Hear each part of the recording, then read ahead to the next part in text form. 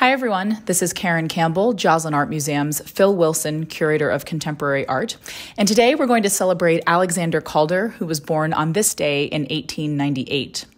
In 1931, the artist Marcel Duchamp coined the term mobile to describe these new kinetic sculptures that Calder had started to make using a variety of materials, and these included wire, rods, and sheet metal.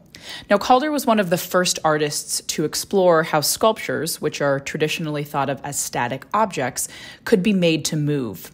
Having studied mechanical engineering, Calder found that toiling to create a system of parts that, when activated in concert, could produce movement was really a natural step in his artistic development. Now, Calder's earliest mobiles were motorized, but he soon learned how to construct them such that the slightest touch, or perhaps even air currents, could bring his whimsical compositions to life. This work from Joslyn's collection, which is titled Numbered 1 to 7, he made just as he was honing the mechanics of these new sculptures.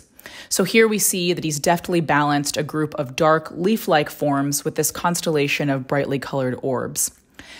Foreshadowing the popularity of mobiles among infants and adults alike, the French philosopher Jean-Paul Sartre wrote in 1946, quote, "A mobile is a little private celebration, an object defined by its movement and having no other existence."